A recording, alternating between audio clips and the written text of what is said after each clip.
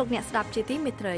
នៅក្នុងកម្មវិធីផ្សាយបន្តផ្ទាល់នៅថ្ងៃច័ន្ទទី18ខែកញ្ញាឆ្នាំ2017នេះខ្ញុំស្រីលក្ខិណានិងសហការីក្រុមផ្សាយខេមរៈភាសានៃ VOA សូមស្វាគមន៍លោកអ្នកស្ដាប់ពីរដ្ឋធានី Washington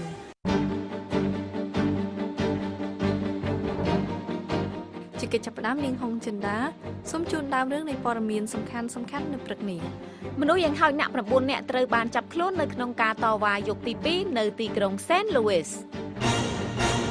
សហរដ្ឋអាមេរិកកំពុងពិចារណាបិទស្ថានទូតអាមេរិកនៅប្រទេសគុយបាប្រទេសគុយវ៉េតក្រុងនឹងបណ្ដេញឯកអគ្គរដ្ឋទូតកូរ៉េខាងជើងចេញពីប្រទេស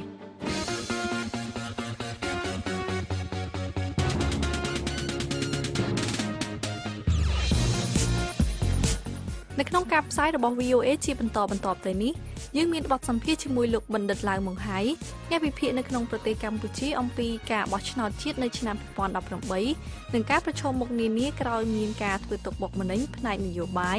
ការរឹតបន្តឹងសេរីភាពសារព័ត៌មាននិងអង្គការសង្គមស៊ីវិលឯករាជ្យនិងសេចក្តីរាយការណ៍មួយទៀតអំពីអ្នកស្ម័គ្រចិត្តថ្មីរបស់ទីភ្នាក់ងារ Peace Corps សហរដ្ឋអាមេរិកស្បត់ចូលបំពេញការងារមនុស្សធម៌នៅក្នុងប្រទេសកម្ពុជាលោកអ្នកនឹងបានស្ដាប់បទសម្ភាសន៍និងសេចក្តីរាយការណ៍នេះក្រោយព័ត៌មានអន្តរជាតិដែលផ្សាយផ្ទាល់ដោយនាងហុងចិនដាសូមអញ្ជើញចិនដាចាសសូមអរគុណលក្ខណាលោកអ្នកកំពុងតែស្ដាប់ការផ្សាយព័ត៌មានដោយផ្ទាល់ពីបន្ទប់ផ្សាយរបស់ VOA ពីរដ្ឋធានី Washington លោក Eric Grantons អភិបាលរដ្ឋ Missouri បានប្រមានកាលពីថ្ងៃអាទិត្យថារដ្ឋបាលរបស់លោកនឹងធ្វើចំណាត់ការយ៉ាងម៉ឺងម៉ាត់ចំពោះអ្នកដែលធ្វើការតវ៉ាដោយហិង្សានៅទីក្រុង Saint Louis ដែលការតវ៉ានោះពាក់ព័ន្ធនឹងការស្លាប់របស់បុរសស្បែកខ្មៅម្នាក់អ្នកតវ៉ាមួយក្រុមតូចបានចាប់ផ្ដើមវាយបំបែកកញ្ចក់បង្អួចនិងគប់របស់របរដាក់លើប៉ូលីសកាលពីយប់ថ្ងៃសៅរ៍ក្នុងអំឡុងពេលនៃការតវ៉ាក្នុងយប់ទី2ជំវិញការដកបន្ទុកចេញពីប៉ូលីសស្បែកសម្នាក់ដែលត្រូវបានចោទប្រកាន់ពីបទឃាតកម្មក្នុងករណីមរណភាពរបស់បុរសស្បែកខ្មៅរូបនោះគេរំពឹងថានឹងមានការតវ៉ាបន្ថែមទៀតនៅល្ងាចថ្ងៃអាទិត្យនេះម៉ោងក្នុងសហរដ្ឋអាមេរិកមនុស្សយ៉ាងហោចណាស់9នាក់ត្រូវបានចាប់ខ្លួនក្នុងអំឡុងពេលនៃអំពើហិង្សាកាលពីថ្ងៃសៅរ៍ដែលបានកើតឡើងនៅតំបន់ Delma Loop ដែលស្ថិតនៅជ័យក្រុង Saint Louis តំបន់ Delma Loop នេះមានហាងជាង100ដែលរួមមានទាំងភោជនីយដ្ឋានវិចិត្រសាលហាងលក់សម្លៀកបំពាក់ហាងលក់វត្ថុអនុស្សាវរីយ៍និងកន្លែងកម្សាន្តនានាប៉ូលីសក្នុងឯកសណ្ឋានវាឆ្មក់បានគ្រប់គ្រងស្ថានភាពនេះបានយ៉ាងលឿននៅក្រោយពេលដែលអ្នកតវ៉ាបានចាក់ចេញពីកន្លែងដែលពោពេញទៅដោយអំបែងកញ្ចក់នោះ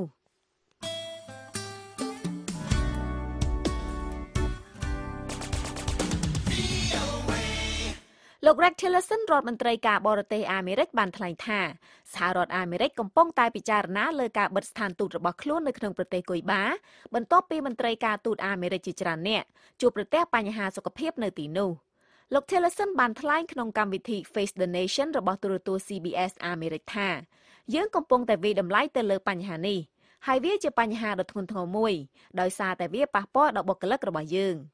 ជនជាតិអាមេរិកកាំងយ៉ាងហោចណាស់ចំនួន21នាក់បានជួបប្រទះនឹងបញ្ហាដែលក្រសួងការបរទេសអាមេរិកហៅថាជាហេតុការណ៍ដែលបានបណ្ដាលឲ្យមានរោគសញ្ញាមួយចំនួនផ្សេងៗគ្នាដូចជាការស្ដាប់លែងឮការប៉ះទង្គិចខួរក្បាលឈឺក្បាលហឹងត្រចៀកការបាត់បង់ការផ្ដោតអារម្មណ៍និងការចងចាំពាក្យធម្មតាមួយចំនួនជាដើមថ្មីត្បិតតែអ្នកស៊ើបអង្កេតបានស្រាវជ្រាវទៅលើមូលហេតុនានាដូចជាលទ្ធភាពនៃរលកសំឡេងឬអាវុធអេឡិចត្រូម៉ាញ៉េទិកជាដើមគេនៅមិនទាន់អាចកំណត់បានថាមកពីមូលហេតុអ្វីនៅឡើយទេនេះបើយោងតាមសេចក្តីរាយការណ៍របស់ទីភ្នាក់ងារសារព័ត៌មាន Associated Press តំណាងរាស្ត្រក្នុងរដ្ឋធានី Washington បានលើកឡើងពីការព្រួយបារម្ភទៅលើហេតុការណ៍ទាំងនេះកាលពីថ្ងៃសុក្រសមាជិកព្រឹទ្ធសភាអាមេរិកខាងគណៈបក្សសាធារណរដ្ឋចំនួន5នាក់បានសរសេរលិខិតទៅកាន់លោក Tillerson ឲ្យបិទស្ថានទូតក្នុងរដ្ឋធានី Halavan និងបណ្ដេញមន្ត្រីការទូតគុយបាទាំងអស់ចេញពីសហរដ្ឋអាមេរិក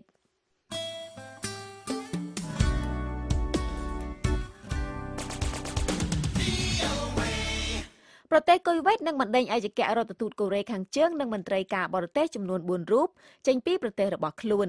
នេះបើយោងតាមប្រភពព័ត៌មានដែលបានប្រាប់ឲ្យដឹងកាលពីថ្ងៃអាទិត្យវត្តមានរបស់មន្ត្រីការទូតកូរ៉េខាងជើងនៅក្នុងប្រទេសដែលសម្បូរទៅដោយប្រេងមួយនេះនឹងនៅមានត្រឹមតែភារៈធារីម្នាក់ជាមួយនឹងមន្ត្រីការទូត3នាក់ទៀតតែប៉ុណ្ណោះនេះបើយោងតាមប្រភពព័ត៌មានពីមន្ត្រីការទូតដែលបានថ្លែងប្រាប់ទីភ្នាក់ងារសារព័ត៌មាននានាដោយសុំមិនបញ្ចេញឈ្មោះការប្រកាសនេះត្រូវបានធ្វើឡើង2ថ្ងៃបន្ទាប់ពីកូរ៉េខាងជើងបានបាញ់កាំជ្រួចមីស៊ីលមួយគ្រាប់ទៀតទៅលើប្រទេសជប៉ុន ក្នុងរយៈពេលតិចជាង1សប្តាហ៍បន្ទាប់ពីអង្គការសហប្រជាជាតិបានដាក់ទណ្ឌកម្មបន្ថែមទៀតទៅលើរដ្ឋាភិបាលក្រុងព្យុងយ៉ាងចំពោះការធ្វើតេស្តនុយក្លេអ៊ែរជាលើកទី6របស់ខ្លួនស្ត្រីវ័យក្មេងជនជាតិអាមេរិកកាំង4នាក់ត្រូវបានគេចាស់ទឹកអាស៊ីតកាលពីថ្ងៃអាទិត្យនៅឯស្ថានីយ៍រថភ្លើងមួយក្នុងទីក្រុងម៉ាស័យនៃប្រទេសបារាំងប៉ុន្តែប៉ូលីសបាននិយាយថាហេតុការណ៍នេះមិនទំនងជាការវាយប្រហារភេរវកម្មនោះទេស្ត្រីវ័យ41ឆ្នាំម្នាក់ត្រូវបានចាប់ខ្លួនដោយរងការចោទប្រកាន់ថាជាជនដៃដល់ស្ត្រីជនជាតិអាមេរិកកាំងក្នុងចំណោមនោះ2នាក់បានរងរបួសលើមុខស្ត្រីទាំង4នាក់នោះដែលស្ថិតក្នុងវ័យ20ឆ្នាំជាងត្រូវបានបញ្ជូនទៅកាន់មន្ទីរពេទ្យដោយ2នាក់ក្នុងចំណោមនោះមានការភ័យខ្លាចក្រុមសកម្មប្រយុទ្ធអាល់ Shabaab បានអះអាងទទួលខុសត្រូវលើការសម្លាប់មន្ត្រីស៊ើបការសម្ងាត់ជាន់ខ្ពស់ម្នាក់និងអង្គរៈរបស់លោកនៅក្នុងការបាញ់សម្លាប់មួយនៅប៉ែកខាងត្បូងនៃរដ្ឋធានីម៉ូកាឌីស៊ូលោកមូហាម៊ូតអូលីមហាសានគូលីត្រូវបានបាញ់សម្លាប់កាលពីយប់ថ្ងៃអាទិត្យនៅក្នុងសង្កាត់ដាខេលេនេះបើយោងតាមការបញ្ជាក់របស់ក្រមមន្ត្រីលោកខូលីគឺជាប្រធានក្រុមស៊ើបការនៅតំបន់កាដានៃរដ្ឋធានីម៉ូកាឌីស៊ូស្របពេលជាមួយគ្នានោះដែរទាហានរដ្ឋាភិបាល4នាក់ត្រូវបានសម្លាប់បន្ទាប់ពីក្រុមសកម្មប្រយុទ្ធអាល់ Shabaab បានវាយប្រហារទៅលើកន្លែងត្រួតពិនិត្យសុវត្ថិភាពមួយរបស់យោធានៅក្នុងតំបន់ Hiran ដែលស្ថិតនៅប៉ែកខាងជើងរដ្ឋធានី Mogadishu បង្ក្រាបទៅលើក្រុមប្រឆាំង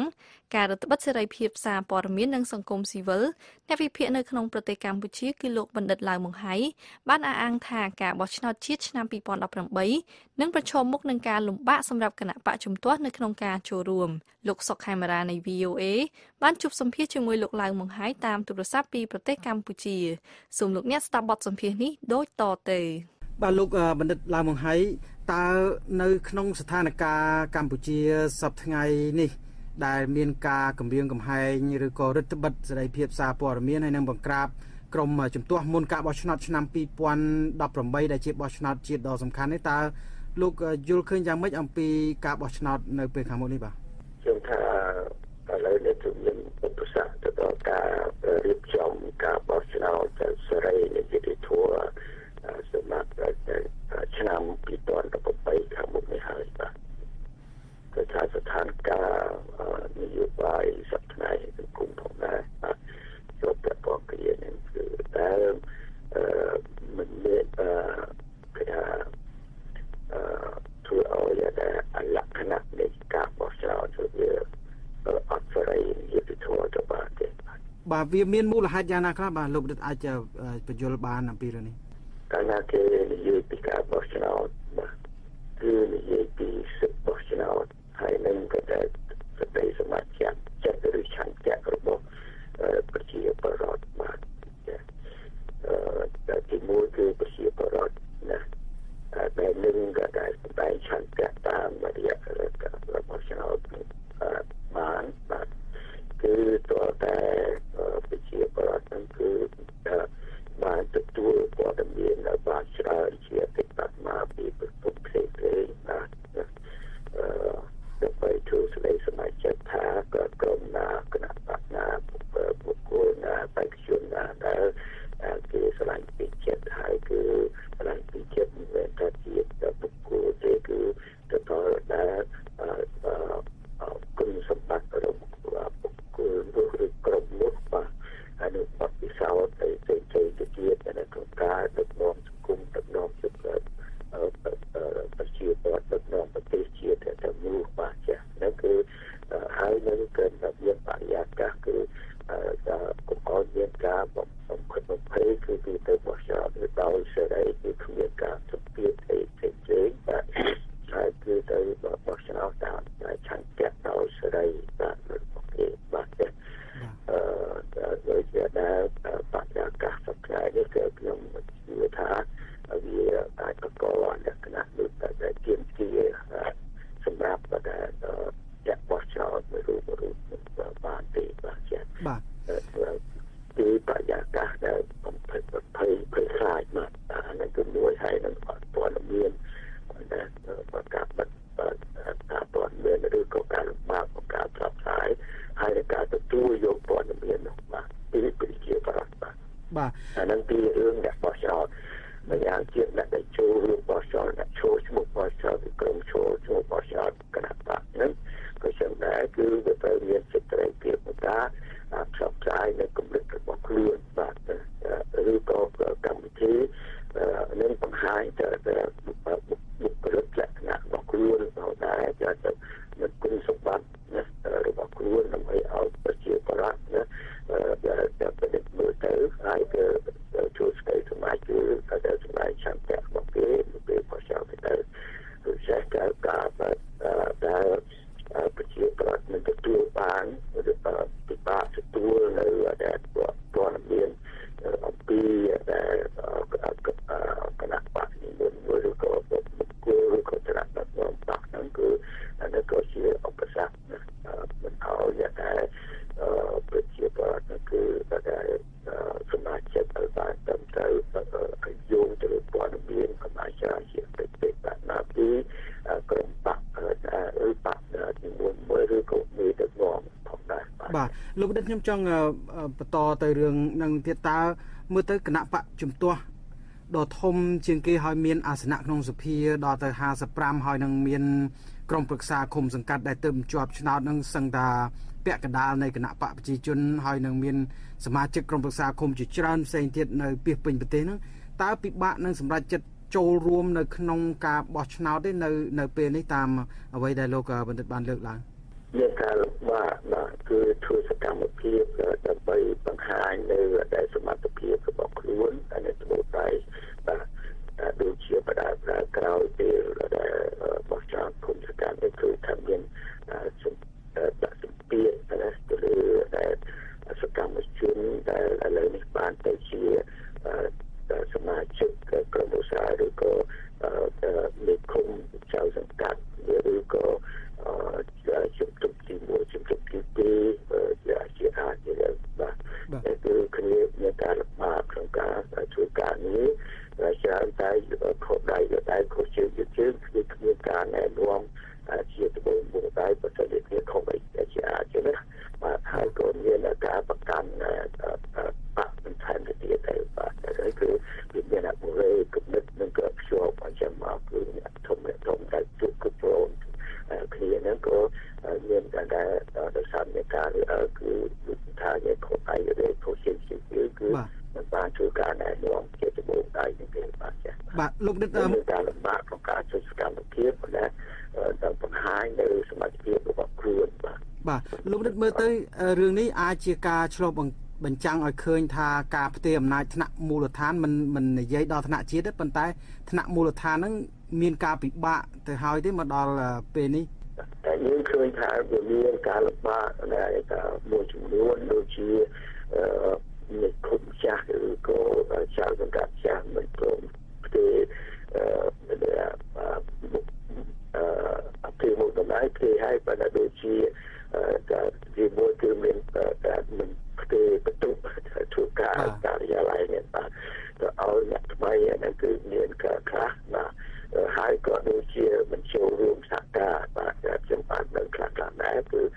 ដូចជាចៅសង្កាត់ហ្នឹងគឺឬក៏ដែលមានឃុំគាត់ធ្លាក់មកជាផ្ទុកទី2អីចឹងទៅក៏គាត់ក៏ជាប់ធ្វើពីគុំហើយបាក់គ្រប់គ្នាក៏ដូចជាមិនសហការលូណាបាទអត់ទៅធ្វើការឬក៏ដែលមិនសហការបាទក្នុងការងារហ្នឹងទេបាទលោកដិតមកដល់ពេលនេះដែលលោកបណ្ឌិតធ្លាប់ធ្វើកិច្ចការជាមន្ត្រីខាងសិទ្ធិមនុស្សអន្តរជាតិមួយហើយធ្លាប់ធ្វើការជាមួយនឹងអង្គការអន្តរជាតិជាមនុស្សធម៌អីផ្សេងតាំងពីទសវត្សរ៍90ឬ80ឬមុននឹងទៀតក៏ថាបាននោះមកដល់ពេលនេះតើលោកបណ្ឌិតអាចវិតម្លៃថាការផ្ដល់ជំនួយពីអន្តរជាតិតើជាជោគជ័យទេនៅក្នុងការដែលធ្វើឲ្យប្រជាធិបតេយ្យនៅក្នុងប្រទេសកម្ពុជាកើតមានឡើងសិទ្ធិមនុស្សកើតមានឡើងតើគួរទទួលយកបានទេត្រឹមកម្រិតប៉ុណ្ណឹងឬក៏មានបញ្ហាអ្វីដែលលោកបណ្ឌិតមើលទៅឃើញបាទលទ្ធផលជាក់ស្ដែងគឺជំនួយទាំងអស់មកនឹងបាទទាំងក៏ដែលខាងសេដ្ឋកិច្ចខាងជំនួយបច្ចេកទេសទាំងចំណេះចេះនិងសម្រាប់បណ្ដាកសាងលទ្ធិប្រជាធិបតេយ្យនៅប្រទេសកម្ពុជានៃការគោរពសិទ្ធិមនុស្សបាទនិងក៏ដែលច្បាប់ធ្លាប់គឺហៅថានីតិរដ្ឋឬកសាងនីតិរដ្ឋសម្រាប់ប្រទេសយើងនឹងគឺថាបានជោគជ័យយ៉ាងសម្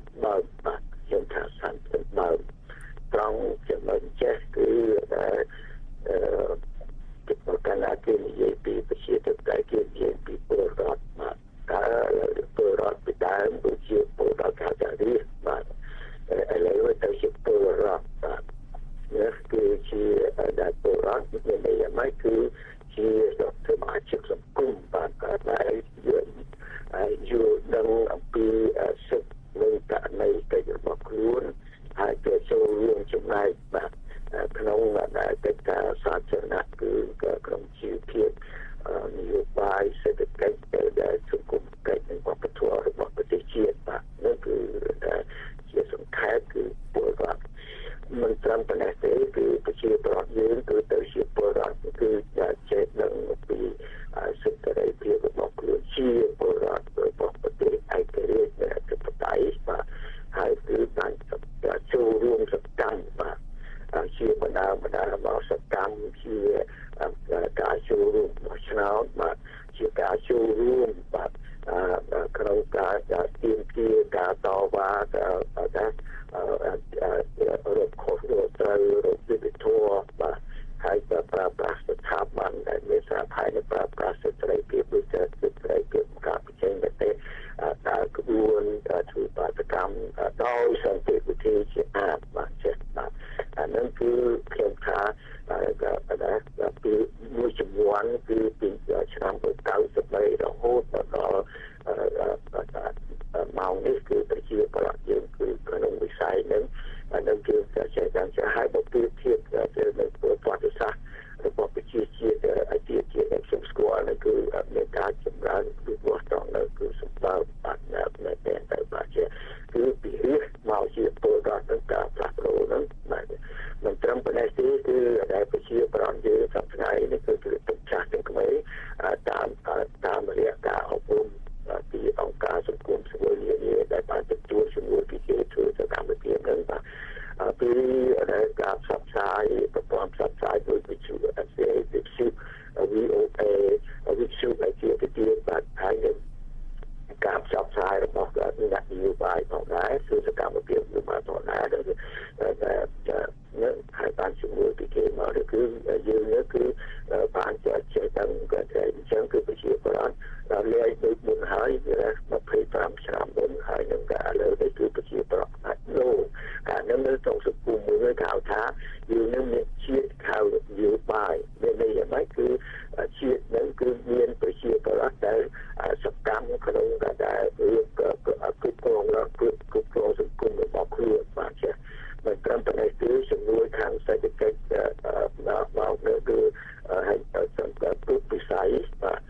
ធ្វើឲ្យប្រជាពលរដ្ឋខ្មែរនឹងគឺឥឡូវនេះហូបបាយឆ្អែតជាងមុនបាទចេះ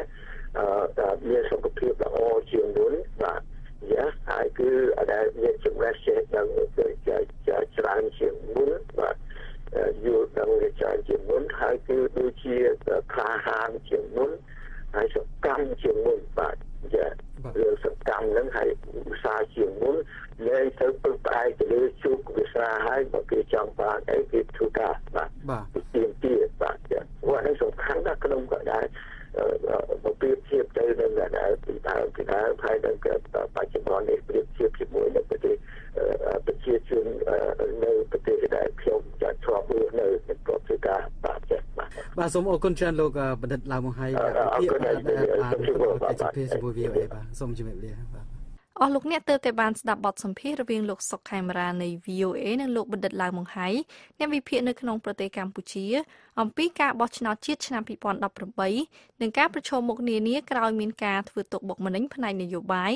ការរឹតបន្តឹងសេរីភាពសារព័ត៌មាននិងអង្គការសង្គមស៊ីវិលឯករាជ្យលោកអ្នកអាចស្ដាប់បទសម្ភាសន៍នេះនិងបទសម្ភាសន៍ដទៃទៀតជាមួយលោកបណ្ឌិតឡាវម៉ុងហៃដែលថ្លែងពីសម្ពាធរបស់សហគមន៍អន្តរជាតិមកលើប្រទេសកម្ពុជាហើយនឹងដំណោះស្រាយទាក់ទិននឹងស្ថានភាពនយោបាយនៅក្នុងប្រទេសកម្ពុជាតាមរយៈគេហទំព័ររបស់ VOA គឺ khmer.voanews.com បទចូលបំពេញការងាររបស់អ្នកស្ម័គ្រចិត្តនៅក្នុងការប្រារព្ធខួបលើកទី11នៃសមាជិកថ្មីរបស់ទីភ្នាក់ងារ Peace Corps នៅក្នុងប្រទេសកម្ពុជាត្រូវបានរៀបចំដោយស្ថានទូតសហរដ្ឋអាមេរិកប្រចាំនៅកម្ពុជាកាលពីព្រឹកថ្ងៃសុក្រសប្តាហ៍មុនអ្នកស្ម័គ្រចិត្តសញ្ជាតិអាមេរិកទាំង71រូបបានធ្វើដំណើរភ្លាមទៅកាន់ខេត្តនានានៅក្នុងប្រទេសកម្ពុជាដើម្បីធ្វើការមនុស្សធម៌តាមសហគមន៍ខ្មែរកញ្ញាទុំមលីនៃ VOA ជូនសេចក្តីរាយការណ៍លម្អិតពីរាជធានីភ្នំពេញដូចតទៅក្រុមអ្នកស្ម័គ្រចិត្តថ្មីបំផុតរបស់ទីភ្នាក់ងារសហរដ្ឋអាមេរិក Peace Corps Cambodia ដែលមានសមាជិកចំនួន71នាក់នឹងត្រូវបានបញ្ជូនទៅនៅតាមបណ្ដាសហគមន៍ខ្មែរនានាទូទាំងប្រទេសកម្ពុជាក្រោយពីស្បទសច្ចាប្រណិធានកាលពីព្រឹកថ្ងៃសុក្រទីភ្នាក់ងារ Peace Corps របស់សហរដ្ឋអាមេរិកបង្កើតក្នុងគោលបំណងកសាងសមត្ថភាពរបស់មនុស្សប្រុសស្រីនៅក្នុងប្រទេសកម្ពុជាដែលមានការពាក់ព័ន្ធនឹងសហរដ្ឋអាមេរិកហើយជួយលើកកម្ពស់ការយល់ដឹងពីគ្នារវាងសហរដ្ឋអាមេរិកនិងប្រទេសដទៃទៀតតាមរយៈការចុះធ្វើការងារដោយស្ម័គ្រចិត្ត តាមសហគមន៍ក្រីក្រនានាលោក William Hyde ឯកអគ្គរដ្ឋទូតសហរដ្ឋអាមេរិកប្រចាំប្រទេសកម្ពុជាបានថ្លែងនៅក្នុងពិធីស្បត់សេចក្ដីប្រណិធានថាការស្ម័គ្រចិត្តបំពេញការងារតាមសហគមន៍របស់អ្នកស្ម័គ្រចិត្ត Peace Corps ដែលមានរយៈពេល2ឆ្នាំនេះនឹងជួយពង្រឹងបន្ថែមនៅទំនាក់ទំនងរវាងសហរដ្ឋអាមេរិកនិងប្រទេសកម្ពុជាលោកឯកអគ្គរដ្ឋទូត William Hyde បាននិយាយថា Your work in Cambodia will provide strength and depth to our people-to-people ties. ការងាររបស់អ្នកនៅក្នុងប្រទេសកម្ពុជានឹងផ្ដល់ភាពរឹងមាំនិងស៊ីជម្រៅដល់ទំនាក់ទំនងរវាងប្រជាជននិងប្រជាជនហើយការងារនេះនឹងបំពេញការតភ្ជាប់ពីមូលដ្ឋានបន្ថែមទៀតលើវត្តមានរបស់សហរដ្ឋអាមេរិកនៅក្នុងទីក្រុងភ្នំពេញនិងទីក្រុងផ្សេងទៀតជនស្ម័គ្រចិត្តសញ្ជាតិអាមេរិកកាំងទាំង71នឹងត្រូវរស់នៅជាមួយគ្រួសារខ្មែរនៅតាមភូមិនិងសហគមន៍ជនបទនានាចំនួន17ខេត្តក្រុងអ្នកស្ម័គ្រចិត្តទាំងនោះនឹងធ្វើការរយៈពេល2ឆ្នាំពួកគេត្រូវបានបង្រៀនភាសារបស់ប្រទេសដែលគេនឹងទៅធ្វើការងាររៀនពីបច្ចេកទេសផ្សេងៗនិងវប្បធម៌យ៉ាងហោចណាស់រយៈពេល2ខែមុននឹងពួកគេអាចធ្វើដំណើរទៅរស់នៅតាមគេហដ្ឋានដែលបានកំណត់ទុកការរស់នៅជាមួយក្រុមគ្រួសារប្រជាជនខ្មែរតាមសហគមន៍នឹងជួយឲ្យអ្នកស្ម័គ្រចិត្តទាំងនោះស្វែងយល់ពីវប្បធម៌ប្រពៃណីនិងរៀននិយាយភាសាខ្មែរមិនតែប៉ុណ្ណោះអ្នកស្ម័គ្រចិត្តតាមខេត្តនីមួយៗត្រូវធ្វើការតាមផ្នែកពីរផ្សេងគ្នាគឺផ្នែកអប់រំភាសាអង់គ្លេសនិងផ្នែកអប់រំសុខភាពដែលទើបតែចាប់ផ្ដើមកាលពីឆ្នាំ2009តាមការស្នើរបស់ក្រសួងសុខាភិបាលកម្ពុជាអ្នកស្ម័គ្រចិត្តផ្នែកអប់រំភាសាអង់គ្លេសត្រូវសហការជាមួយគ្រូបង្រៀនជនជាតិខ្មែរឬនាយកសាលាខណៈដែលអ្នកស្ម័គ្រចិត្តផ្នែកអប់រំសុខភាពត្រូវចាប់ដៃគូជាមួយប្រធានមណ្ឌលសុខភាពឆ្មបឬអ្នកស្ម័គ្រចិត្តភូមិផ្សេងៗតាមសម្ដីរបស់អ្នកស្រី Paula Alberton នាយិការបស់ Peace Corps ប្រចាំប្រទេសកម្ពុជាដែលអ្នកស្រីបានថ្លែងនៅក្នុងពិធីស្បត់ចូលបំពេញការងាររបស់អ្នកស្ម័គ្រចិត្តទាំង71រូបនោះអ្នកស្រីបាននិយាយថា It is a unique one that no one else in the world but Peace Corps volunteers វាគឺជាបទពិសោធន៍ពិសេសមួយដែលមានតែអ្នកស្ម័គ្រចិត្ត Peace Corps ប៉ុណ្ណោះអាចដឹងនិងបានឃើញអ្នកនឹងក្លាយជាមនុស្សម្នាក់ផ្សេងទៀតក្នុងពេល2ឆ្នាំខាងមុខរួមទាំងសហគមន៍របស់អ្នកក្នុងពិធីស្បត់ការពីព្រឹកថ្ងៃសុក្រគេឃើញមានការចូលរួមពីមន្ត្រីខ្មែរសំខាន់មួយចំនួនរួមមានលោកអឹមកុចរដ្ឋលេខាធិការក្រសួងអប់រំយុវជននិងកីឡាលោកសុកសុកេនអនុរដ្ឋលេខាធិការក្រសួងការបរទេសដែលជាកូនប្រុសបង្កើតរបស់លោកសុកអាននិងលោកគឹមរិទ្ធីអភិបាលរងខេត្តកណ្ដាលដែលជាកូនប្រុសរបស់នាយឧត្តមសេនីយ៍គុណគឹមនាង Christine Stens អ្នកស្ម័គ្រចិត្តរបស់ភ្នាក់ងារ Peace Corps ដែលនឹងទៅបំពេញការងារក្នុងមជ្ឈមណ្ឌលសុខភាពមួយនៅខេត្តកំពង់ចាមព្រមទាំងបង្រៀនភាសាអង់គ្លេសតាមសាលានានាក្នុងសហគមន៍ផងនោះបាននិយាយថាអ្នកនាងចូលចិត្តប្រទេសកម្ពុជាអ្នកនាងមានភាពសុទ្ធិនិយមចំពោះការងារស្ម័គ្រចិត្តនេះអ្នកនាង Christine Stens បាននិយាយថា I hope that I will be able to touch ខ្ញុំសង្ឃឹមថាខ្ញុំអាចនឹងធ្វើឲ្យជីវិតប្រជាជនកម្ពុជាមានការផ្លាស់ប្ដូរហើយខ្ញុំក៏សង្ឃឹមថាខ្ញុំនឹងបានរៀនសូត្រកាន់តែច្រើនបន្ថែមទៀតភ្នាក់ងារ Peace Corps សហរដ្ឋអាមេរិកត្រូវបានបង្កើតដោយលោកប្រធានាធិបតីសហរដ្ឋអាមេរិក John F Kennedy កាលពីឆ្នាំ1961ដើម្បីលើកកម្ពស់សន្តិភាពនិងមិត្តភាពពិភពលោកភ្នាក់ងារ Peace Corps បានមានវត្តមាននៅក្នុងប្រទេសកម្ពុជាអស់រយៈពេល11ឆ្នាំមកហើយអ្នកស្ម័គ្រចិត្តដែលបានបំពេញការងារក្នុងប្រទេសកម្ពុជាមានចំនួន502នាក់ចំនួនអ្នកស្ម័គ្រចិត្ត Peace Corps ក្នុងឆ្នាំ2017នេះមានស្ត្រី 60% និងបុរស 40% ដែលពួកគេនឹងទៅធ្វើការតាមបណ្ដាខេត្តចំនួន17ដូចជាខេត្តបន្ទាយមានជ័យកំពង់ស្ពឺក្រចេះស្ទឹងត្រែងបាត់ដំបងកំពង់ធំព្រៃវែងស្វាយរៀងកំពង់ចាមកំពតពោធិ៍សាត់តាកែវកំពង់ឆ្នាំងកោះកុងសៀមរាបនិងត្បូងឃ្មុំរាយការណ៍ពីរាជធានីភ្នំពេញនាងខ្ញុំទុំម៉ាលី VOA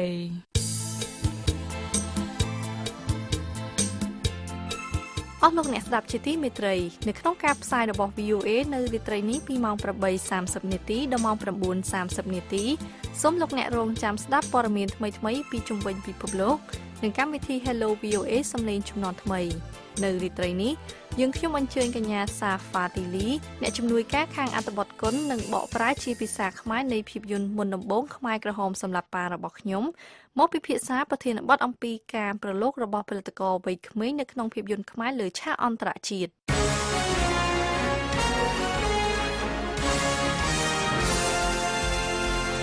តទៅទៀតនេះនាងហុងចិន្តាសូមជូនព័ត៌មានអន្តរជាតិបញ្ចប់សូមអញ្ជើញចិន្តាចាសសូមអរគុណលក្ខណៈលោក Rex Tillerson រដ្ឋមន្ត្រីការបរទេសអាមេរិកបានមានប្រសាសន៍កាលពីថ្ងៃអាទិត្យថាសហរដ្ឋអាមេរិកអាចនឹងទៅចូលរួមក្នុងកិច្ចប្រជុំសំទោសកិច្ចព្រមព្រៀងអាកាសធាតុទីក្រុងប៉ារីសក្រោមលក្ខខណ្ឌត្រឹមត្រូវ លោកបានថ្លែងទៅកាន់កម្មវិធី Face the Nation របស់ទូរទស្សន៍ CBS អាមេរិកថាលោកប្រធានាធិបតីអាមេរិក Donald Trump បើកចិត្តទូលាយនឹងកំណត់លក្ខខណ្ឌទាំងនោះដើម្បីឲ្យអាមេរិកអាចនៅចូលរួមជាមួយនឹងប្រទេសដទៃទៀតចំពោះអ្វីដែលយើងទាំងអស់គ្នាបានព្រមព្រៀងរួចហើយដើម្បីដោះស្រាយបញ្ហាដ៏ស្មុគស្មាញមួយនេះក្រុមសកម្មប្រយុទ្ធហាម៉ាស់ដែលគ្រប់គ្រងតំបន់ហ្គាហ្សាបានបញ្ចប់ការបែងចែកនយោបាយនឹងដែនដីដែលធ្លាប់បានធ្វើអស់រយៈពេលមួយទសវត្សរ៍មកហើយជាមួយនឹងចលនាហ្វាតារបស់លោកប្រធានាធិបតីប៉ាឡេស្ទីនម៉ាមូតអាបាសដោយព្រមព្រៀងគ្នាថានឹងរំលាយស្ថាប័នរដ្ឋបាលរបស់លោកហើយធ្វើការបោះឆ្នោតជាតិជាមួយនឹងសេដ្ឋកិច្ចនៅតំបន់ហ្គាហ្សាដែលធ្លាក់ចុះហើយអគ្គិសនីប្រើប្រាស់មានត្រឹមតែ4ម៉ោងប៉ុណ្ណោះក្នុងមួយថ្ងៃនៅតំបន់ឆ្នេរនៃសមុទ្រមេឌីទែរ៉ាណេនេះក្រុមហាម៉ាស់បាននិយាយថាខ្លួននឹងអនុញ្ញាតឲ្យរដ្ឋាភិបាលបង្រួបបង្រួមដែលដឹកនាំដោយលោកអាបាសកាន់កាប់ជាថ្មីឡើងវិញរដ្ឋាភិបាលរួមគ្នានេះត្រូវបានបង្កើតឡើងកាលពី3ឆ្នាំមុនប៉ុន្តែមកដល់ពេលនេះនៅមិនទាន់អាចគ្រប់គ្រងតំបន់ហ្គាហ្សានៅឡើយទេប្រទេសអ៊ីរ៉ង់នឹងមិនក្លាយជាឧបករណ៍សម្រាប់សហរដ្ឋអាមេរិកពាក់ព័ន្ធនឹងកិច្ចព្រមព្រៀងនុយក្លេអ៊ែរឆ្នាំ2015ដែលលោកប្រធានាធិបតីអាមេរិក Donald Trump បានគម្រាមថានឹងលុបចោលនោះទេនេះគឺជាការលើកឡើងរបស់លោក Ayatollah Ali Khamenei មេដឹកនាំកំពូលនៃប្រទេសអ៊ីរ៉ង់ដែលបានថ្លែងកាលពីថ្ងៃអាទិត្យលោក Khamenei បានថ្លែងនៅក្នុងសន្ទរកថាទៅកាន់មន្ត្រីប៉ូលីសថាប្រទេសអ៊ីរ៉ង់នៅតែមានជំហររឹងមាំហើយវិធានការខុសឆ្គងណាមួយរបស់របបដែលប្រើអំណាចពាក់ព័ន្ធនឹងកិច្ចព្រមព្រៀងនុយក្លេអ៊ែរនេះនឹងប្រឈមនឹងប្រតិកម្មពីប្រទេសសាធារណរដ្ឋអ៊ីស្លាមមួយនេះលោកប្រធានាធិបតីអ៊ីរ៉ង់ Hassan Rouhani បានចេញដំណើរកាលពីថ្ងៃអាទិត្យដើម្បីចូលរួមក្នុងមហាសន្និបាតអង្គការសហប្រជាជាតិក្នុងទីក្រុងញូវយ៉កដែលនៅទីនោះគេរំពឹងថាលោកនឹងជជែកជាមួយនឹងមេដឹកនាំពិភពលោកទៅលើកិច្ចព្រមព្រៀងនុយក្លេអ៊ែរឆ្នាំ2015ដែលបានជួយសម្រួលដល់ទណ្ឌកម្មអន្តរជាតិទៅលើប្រទេសអ៊ីរ៉ង់ជាថ្នូរទៅនឹងការបង្ក្រាបកម្មវិធីផលិតអាវុធនុយក្លេអ៊ែរ